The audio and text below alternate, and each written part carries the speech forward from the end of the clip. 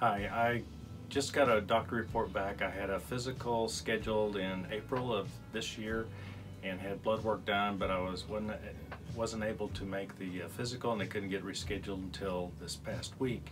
As a result, I had the blood work redone, and since I started the program on June the 19th, I wanted to have a fresh set of data from the new blood work. As a result, when I went in, they were doing a comparison of the two results.